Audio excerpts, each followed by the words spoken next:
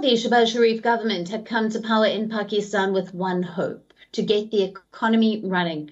Foreign reserves are shrinking and the Pakistani rupee is touching a new low.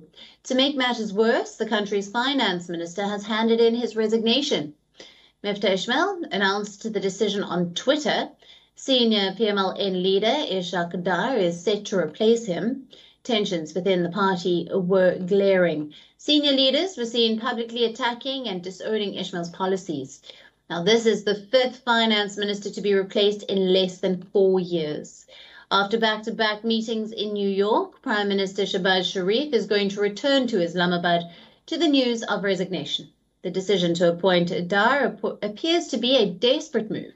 The pml-n is trying to regain its lost political clout ahead of the next general elections. Pakistan's economy has witnessed persistent turbulence. Rising inflation has put pressure on both families and businesses.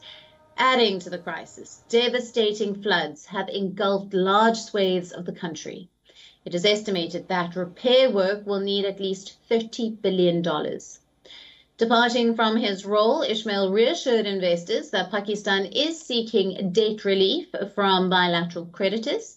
However, the government will not seek any relief from commercial banks or Eurobond creditors. Tax चोरी करना एक लोगों के लिए WION now available in your country. Download the app now. Get all the news on the move.